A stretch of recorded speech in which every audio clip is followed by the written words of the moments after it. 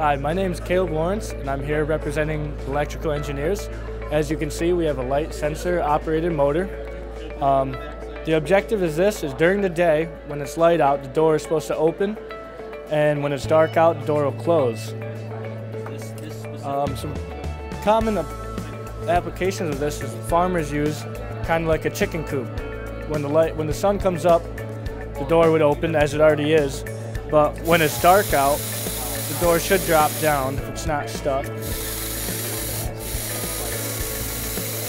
The door reaches the bottom, it will stop, and then it will rise again back to the top.